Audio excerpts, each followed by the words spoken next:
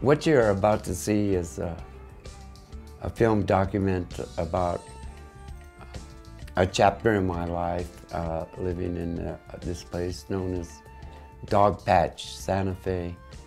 There's a lot of birds that come to visit me, and I'm a sculptor, and I've been living and working in this place for close to 5 years now. But it's a chapter in my life. I've realized that I've outgrown this space. It's time for me to move on. But before I do, I want to welcome you as my guest in this little world that I've developed and grown and progressed in. Let's have a little bit of tea, Moroccan style, because I'm a bohemian and influenced by many customs. This is a custom my mother, who's from the Mediterranean area, Spanish Morocco. And so we're having tea Moroccan style, and let's get comfortable. You're in Santa Fe, New Mexico. Let's relax. I've explored a number of archetypes, the human figure for sure, and I've sculpted with canvas and wire, applying oil. It's oil on canvas and wire. And I've also done work with desert cedar that I harvest from the area around me. I've been able to do this work in this space and come to a realization that my ideas are important and could speak to the world of modern art and could speak to society on a contemporary level in different layers of activity. Modernism has grown as a label for art, has grown into, there has been what's described as postmodernism is the label that has described the progress of art. But postmodernism is, it's beginning to, as a label, be kind of cease to function as a viable label. So the ideas that what you're going to hear while you watch my work being documented in here is what I call the super modern. Supermodernism to me is something that I've labeled that has to do with super consciousness, which is the contact with the spiritual zone. And in these very pleasant natural surroundings outside of Santa Fe, I've been able to tune into, all of us, we all have a spiritual zone we can tune into. My work comes from the subconscious, it comes from the regular consciousness, but when you contact with the spiritual zone, that's known as super consciousness. So I'm taking super and applying it to the modernist movement, postmodernism, and now what I have labeled as supermodernism. And I use archetypes and establish archetypes. The latter is a form that known to humanity since people lived in trees and saw vines and put them together and climbed on this ladder so they could negotiate with gravity. And then just like the astronaut who had to put down a ladder down to the surface of the moon. The ladder is a very important element, essential element in material culture, civilization, the building of civilization, the rescue of civilization, and the wars. Their ladders are used for almost every function. So I'm taking it as an archetype so that the ladder is a form that sculpturally can evoke a spiritual concept or a spiritual quest, that actually art is a gesture towards that. So the letters have been an important development that I've reached here in this space. I work outside, I have room, bring the desert cedar that I harvest around me. Here it grows all over Santa Fe, really. And it's a great material, because art matters. Art matters to me. And what you're hearing is our concepts about what I've defined as the super modern.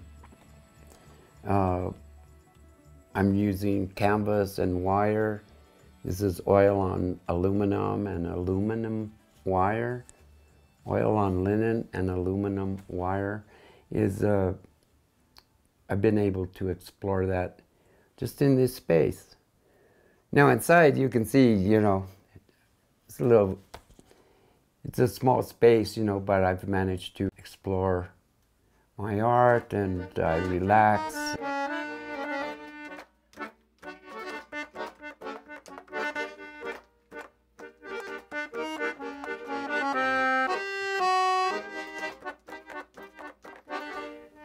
My parents are musical, very supportive, and I got lessons on 7 years of lessons on the accordion, and this is how I soothe my spirit and get in tune with the spiritual concepts that influence my work.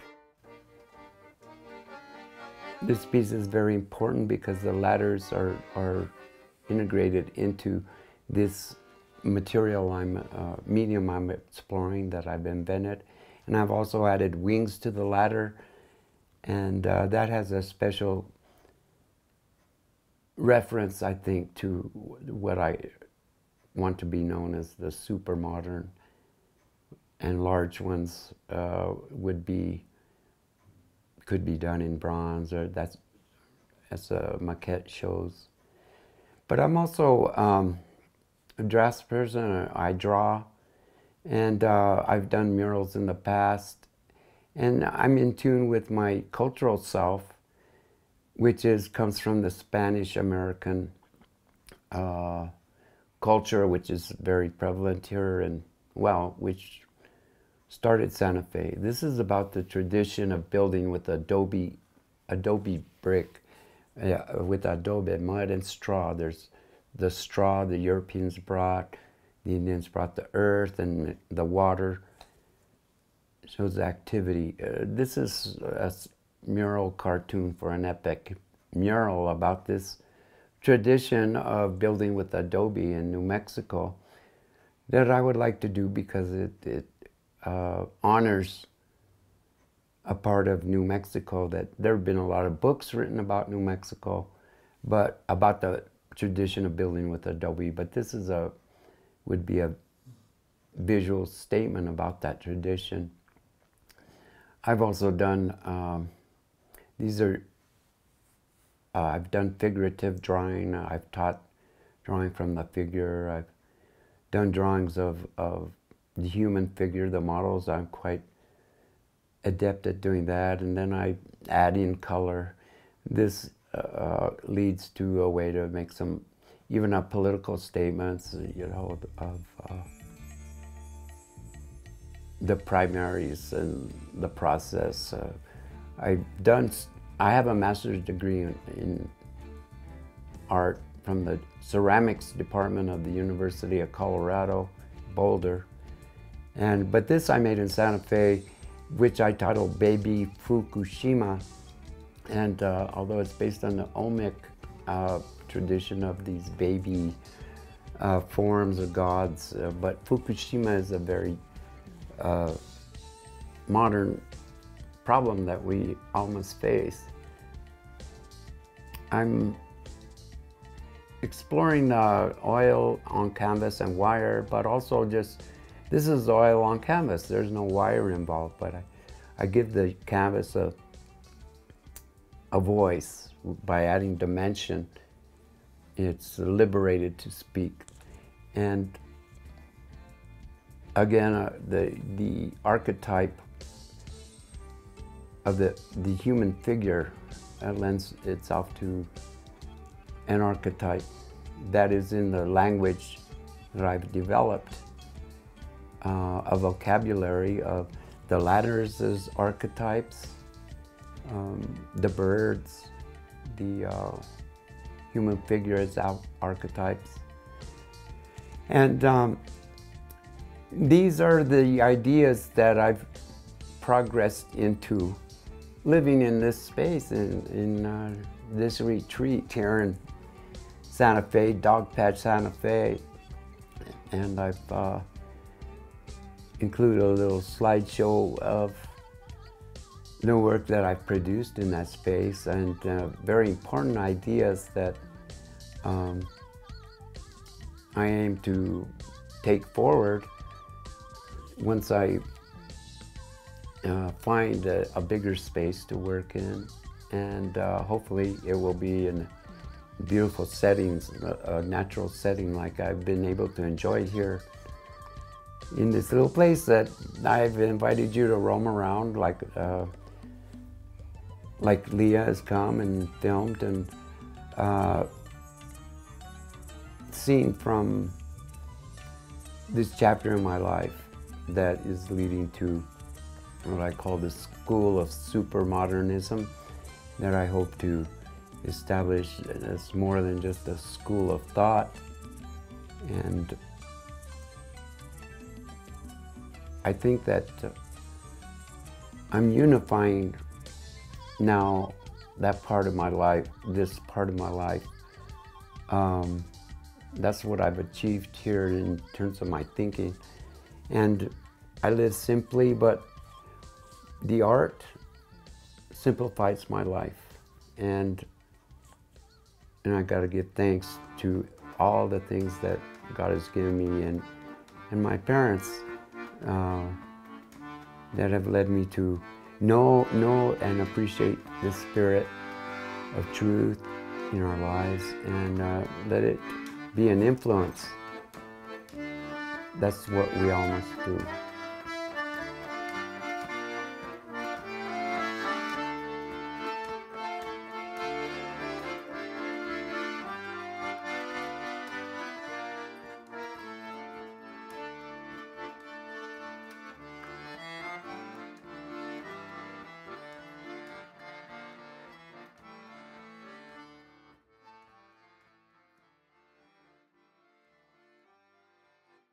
Habibas! Habiba! Oh, she was taking a nap. Here she comes.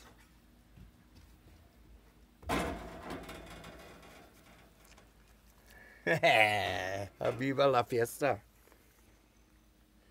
See, this is the only goat snack bar window in all of Santa Fe. That's my pet goat, you know. I've had her about 3 years.